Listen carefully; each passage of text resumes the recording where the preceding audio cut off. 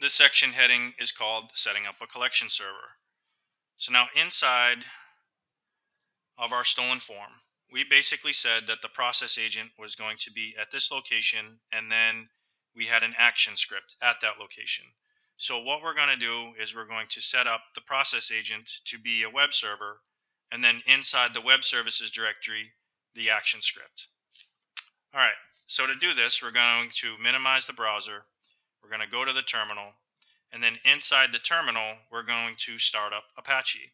So Apache is installed on Kali Linux by default, but we simply just have to start the service. So we're going to type start. So now the next thing that we're going to do is we're going to essentially kickstart PHP. I call it kickstarting it because it's installed, but what I found was when I tried to collect username passwords that have been submitted within the form, it didn't work until I did this step. So I'm going to call it kickstarting PHP. And what we're doing here to kickstart it is we're simply just echoing something with PHP within the terminal. So we're going to echo the word test, and then we're going to say do a new line or a carriage return after the word test, so we don't get that annoying test behind the prompt. So it's kind of kicking it down to the next line. So we're going to do this, that, tick, boom. Okay, perfect. So we kickstarted it. So now what we're going to do is we're going to essentially move that file that we were referring to, and I'm going to pull this down for a second. So remember, this is our action script, and we said this is going to be in the web services directory. So we're going to move that in. So we're going to do a copy, and it's tilde desktop, and that's inside the exploits directory, inside of lab 4, and it's called index.php. Now the default web services directory on this installation is going to be var www html. So now we moved that in, or we copied that in, and now we're going to create a log file. Now outlined in that action script is basically saying, look, when somebody submits the form, what we're going to do is we're going to write a copy, not really write a copy, but we're going to write the username password to a file. And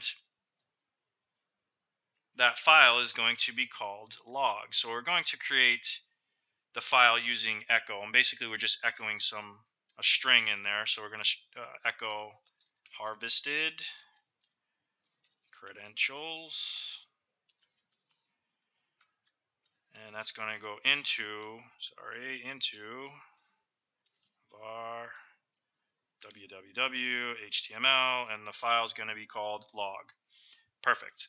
Okay, so now we're going to need to ensure that essentially we can do whatever we want with this file, because we don't want any permissions to kind of prevent anything. So we're just going to do a chmod 777, which means do whatever you want, var www html log. All right, so now that that's done, we're going to test out the whole process. So I'm going to minimize, come over to the browser. We can close this. Here's the page. Remember, this is the injected page. So we're going to test it out to see that we can collect username passwords that are submitted within the form. And I'm going to click login.